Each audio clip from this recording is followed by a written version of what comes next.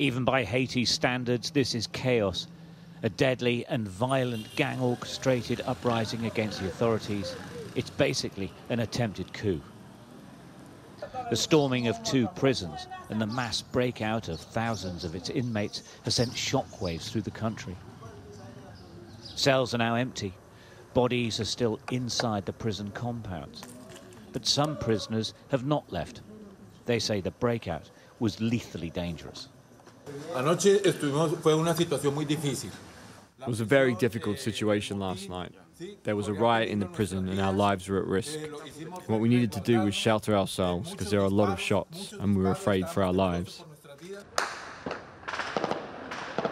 The violence on the streets has forced people to gather up belongings and look for safer areas to wait for things to calm down.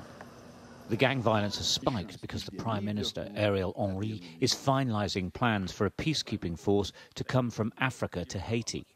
A collective of gangs is led by Jimmy Chiresia, known as Barbecue. He says the gangs are on the people's side and against the government. Men with weapons are not your enemy. Arrest Ariel Henry and you'll see how these weapons are not to cause any harm. They are symbols of our freedom.